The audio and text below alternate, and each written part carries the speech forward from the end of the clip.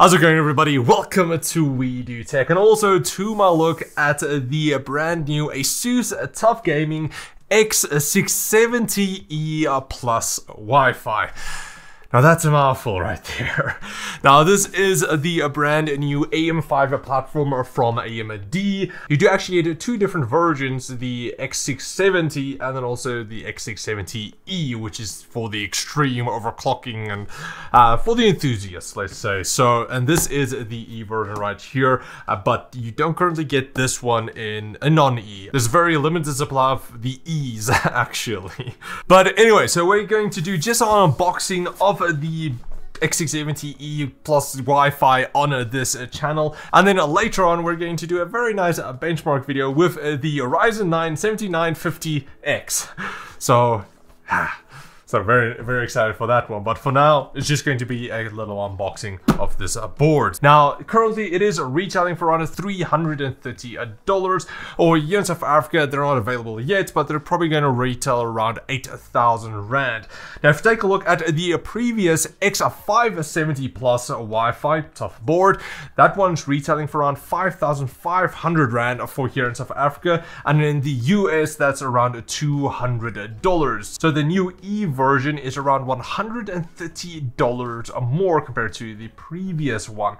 Although once there's a non-E available, it might actually be cheaper, going for maybe $280-ish around there. I'm not exactly sure going to be the pricing, but I do also believe that for majority of people the non-E will be good enough. But we're gonna go over some of the differences between the two and see which one you would rather want to get once they're actually available, of course. But just before we see what's inside the box, I want to find out from you guys, are you actually planning to upgrade to the new AM5 platform with a Ryzen 7000 CPU, or are you sticking with your current setup, or possibly even upgrading to something else? Let me know down in the comments below, because I'm pretty curious what everybody's planning to do with all of the new stuff being released. Alright, so let's quickly get into the unboxing and see what we get inside, along with our motherboard. So firstly, I got our Wi-Fi antenna here as well, which we'll put back,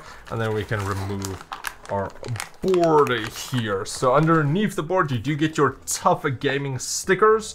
If you like that, you do have your user manual with your CD for your drivers on. Not that, again, I don't think any PC actually has a 5.25-inch bay anymore to actually use CDs, so, but it's there.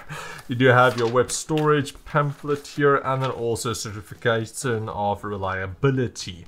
So you have that. Then you have two SATA cables. You have your standoff screws for your M.2. You have some rubber pads, some more rubber pads, and then some additional standoff screws for your M.2s. Not really that much going on inside the box, but again, that's pretty much all you really need. Alright, so now we can actually get the bad boy out and see how it looks. So first off, you pretty much get an all black design here. With some of the previous TUF boards, you did get a few more orange accents. You only get some triangles here on the heat spreader IO cover, and then also some RGB and orange light here on the bottom side as well. That's pretty much it, really. Nothing too crazy going on. I do actually like the more blackouts that you actually get. It's going to be a lot more neutral, and it fits majority of systems quite nicely, so I actually do quite like it. Alright, so now let's move on towards our CPU socket here, because AMD made a lot of changes. With the previous X570 and the AM4 platform, you had a pin grid array, or PGA, where the pins was actually on the CPU.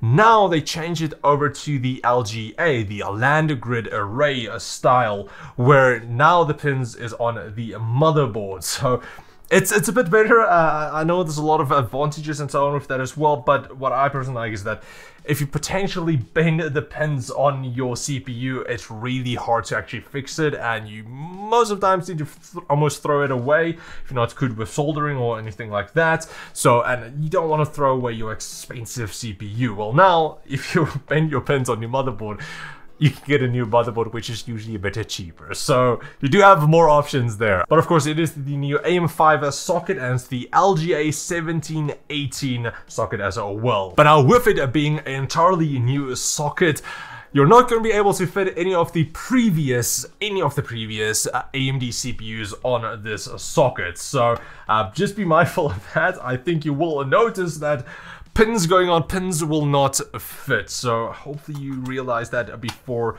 you actually try and fit a previous generation CPU on this board, but just keep that in mind. Now, it is a bit of a bummer that you won't be able to fit any of the previous CPUs on the board, but AMD did state that they would like to support the same platform for the next 4 to 5 generation of CPUs. So buy a board now, then you'll be able to use it for a long period of time, but of course you will lose out on some features in the next generation. So that's just an option that you can go for. Buy a super expensive motherboard now, top of the range, and use it all the way through. Now for this video, again, it's only going to be on unboxing. There's no benchmarks here, but in the full review, we're going to test it again with this bad boy, the 7950X. So definitely check out the link in the description for the main channel.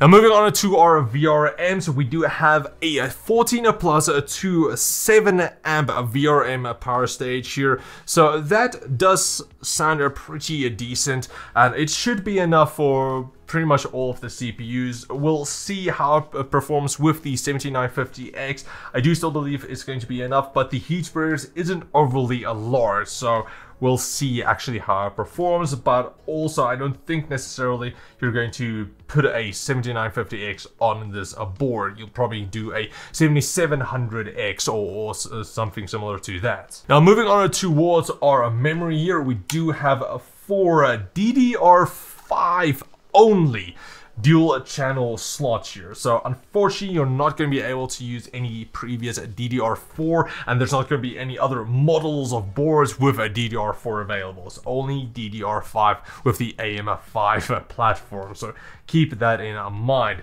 So I think it's going to be a problem with the B series of boards, which are going to be cheaper.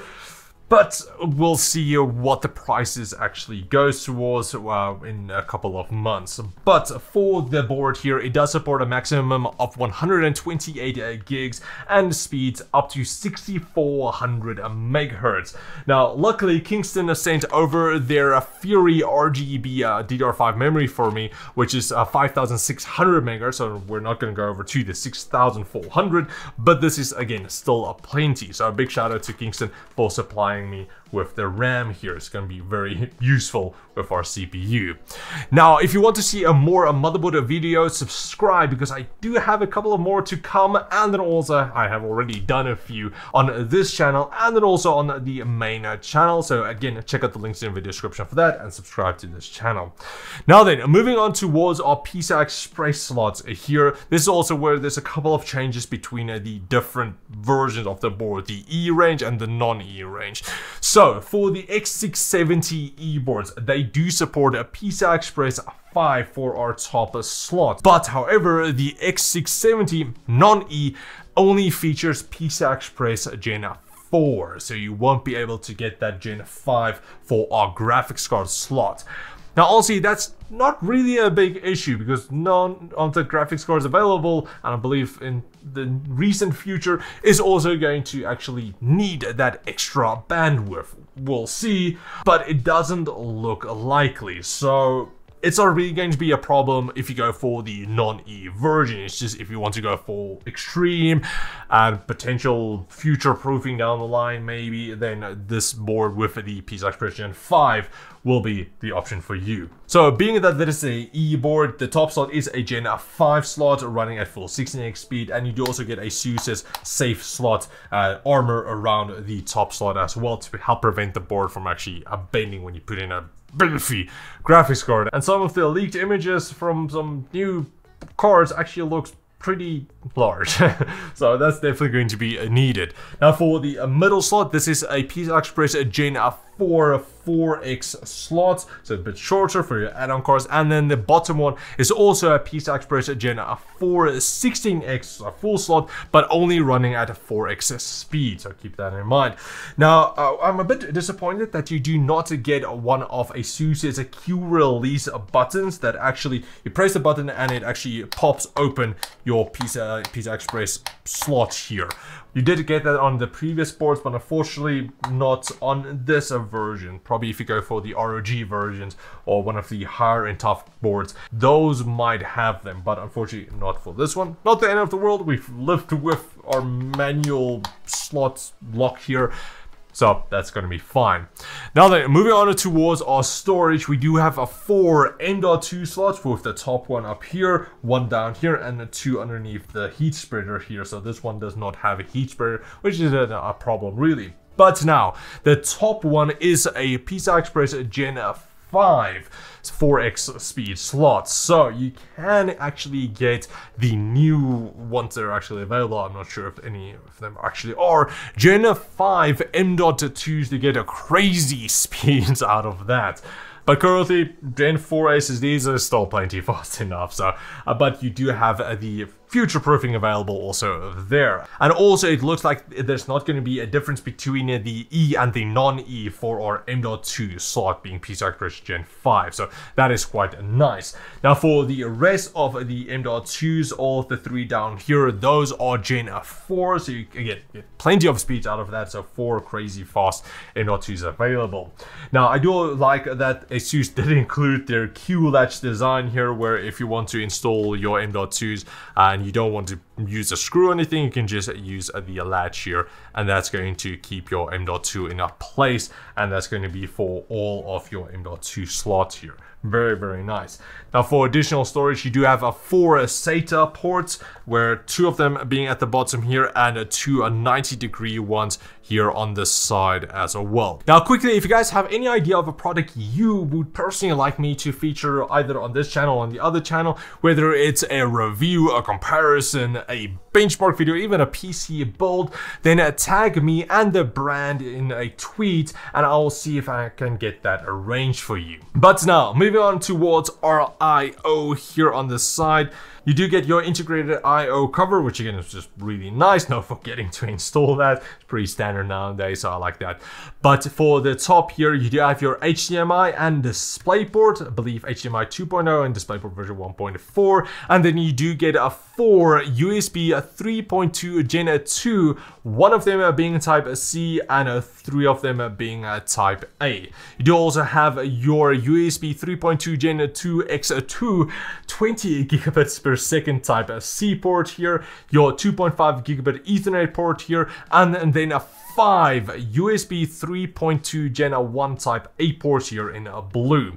Next you have your Wi-Fi 6E, your 5 audio connections, and then also your BIOS flashback button. So a decent set of I/O for here at the back. Now for our onboard connections, you do have your dual 8-pin CPU power connectors. You do have your standard 24-pin motherboard power. Then you do also have your Q LED codes here at the top, which is pretty nice and visible.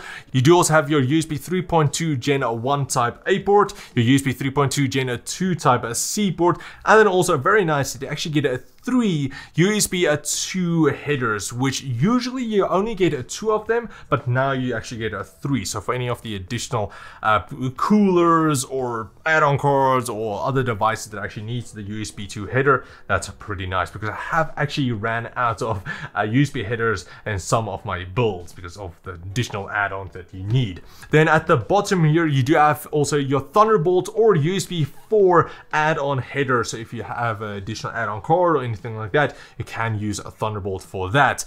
Then you do also have 3 5-volt addressable RGB headers at the top and the side and down here, along with a single 12-volt RGB header as well.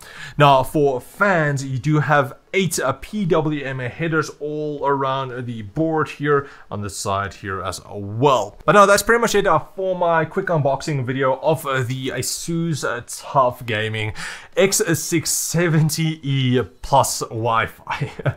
Again, the name is getting so long. But pretty nice board. Again, it's going to be a bit expensive at $330 compared to the currently $200 for the previous version. But you do get all of the new features and also future-proofing along with that as well, with Gen 5 M.2's Gen 5 PCI Express graphics card slots, all of that, and also of course the new AM5 socket, LGA 1718 socket. So you do have plenty of good reasons to actually upgrade to, but honestly, I would actually wait to see if they're going to release the non-E version, because I think for majority of people, that's going to be plenty enough, and the TUF range has always been a nice middle range or a budget-friendly kind of range for a majority of gamers who still want to get majority of their high-end features, but at a very reduced price point, and still being able to use a high-end CPU along with that. Now, not doing any crazy overclocking or anything like that, but we'll also see how this one does. Now, if you do have any questions, leave me a comment down below, but the best way is either to tweet at me or join the Discord server link down below, where I or somebody else there will be able to help you out with a majority of the questions you might have. But anyway, a big shout out to ASUS TUF for sending the board over for our unboxing and also the review. But anyway, if you guys want to get it for yourself, I will leave links in the video description. Once it's available everywhere, it's available on Newegg, but not everywhere else. But I will leave links down there and update it later on. But anyway, thanks for watching, guys. If you did enjoy this video, please like, share, subscribe, and comment like always. I will check all of you next time. Cheers, guys.